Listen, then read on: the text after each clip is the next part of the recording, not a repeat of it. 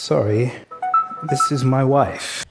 All right, we got some new stuff in tech developing right now. Let's get right into it. So Imran Chaudhri just uploaded a TED Talks. Pretty much he talks about the disappearing computer. What that really means is that he's trying to wear a device or developing a device, apparently acts on a large language model, is able to observe the world around him in an augmented reality sense. We're gonna have a quick look at this and then I'm gonna give you some of my ideas and thoughts at the end. One day, technology would become invisible. The computer would disappear, and we agree. Sorry, this is my wife. I'm gonna have to get this.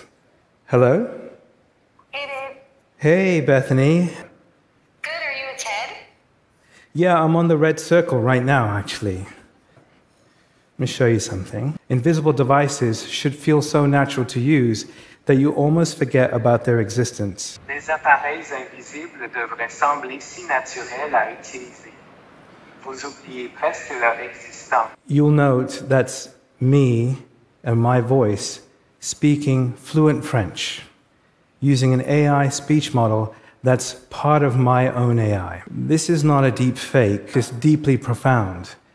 This is my AI giving me the ability to speak any language, and you having a chance to hear me speak that language in my own emotion and my own voice. Thank you.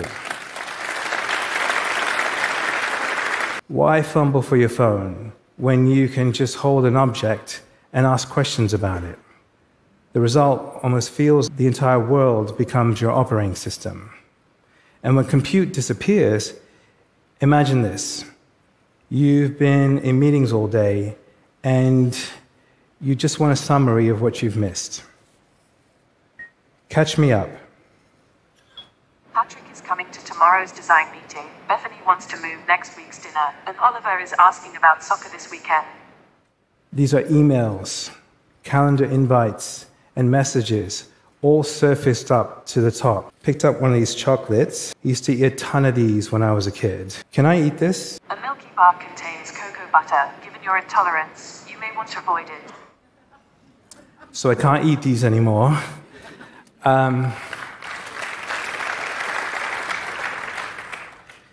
But what's cool is my AI knows what's best for me, but I'm in total control. I'm gonna eat it anyway. Enjoy it.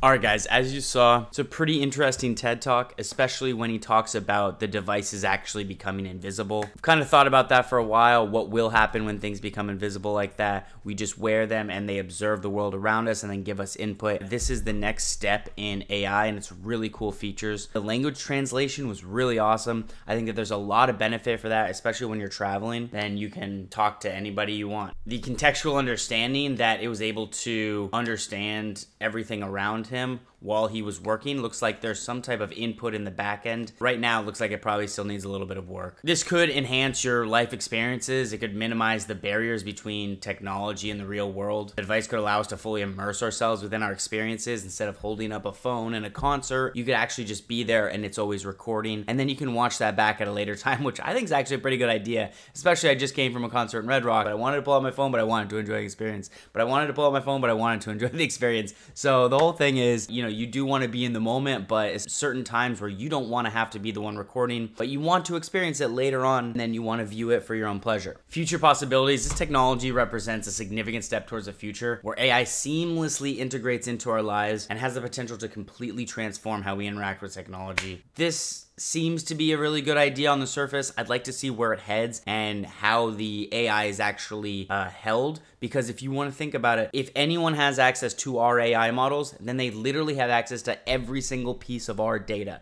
And I don't really want that. I've stayed away from social medias enough to realize that they're just using that for marketing. And with my extensive marketing background, all they're really doing is going to be getting more data to give you more personalized ads to brainwash you more to buy the stuff. So I'd like to stay away from that as much as possible. I don't know if that's going to be a realistic ask, but if there is a way to somehow integrate this into a personal where no one has access to it, I think that would be the most beneficial way. I'm not going to give up my personal data, everything I see, everything I do. I'm not going to give it up. So I don't see anybody signing up for this unless it actually has that. It looks like this groundbreaking technology is pretty awesome. All right, let me know what you think about the TED Talks. I'm gonna leave it down below so you guys can watch it. That's the wrap up for today. Thank you. Have a good day.